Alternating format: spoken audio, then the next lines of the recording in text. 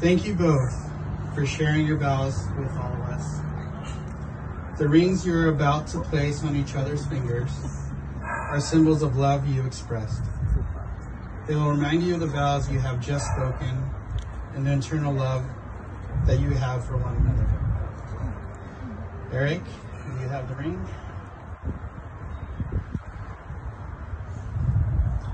Repeat after me. With this ring, I wed you, Lily. With this ring, I wed you, Lily. For today, tomorrow, and for all the years to come. For today, tomorrow, and all the years to come. Please wear this as a sign of my commitment. Please wear this as a sign of my commitment. And a notice to the entire world that I am your husband. And a notice to the entire world that I am your husband. Lily, you have the ring. Please repeat after me.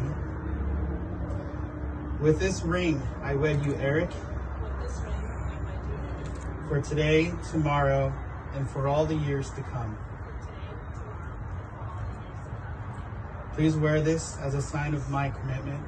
Please wear this as a sign of my commitment. And a notice to the entire world that I am your wife.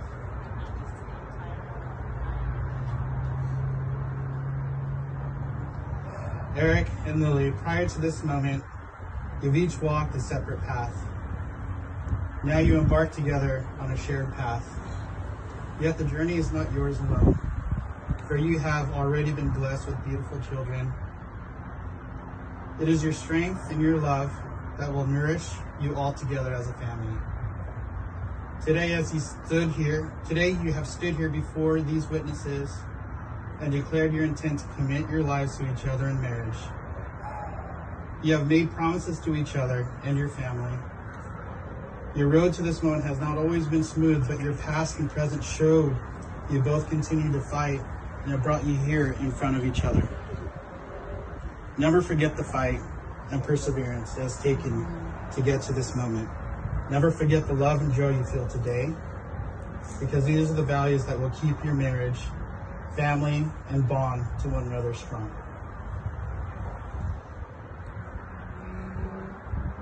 And so by the power vested in me, in the state of California, I now pronounce you husband and wife.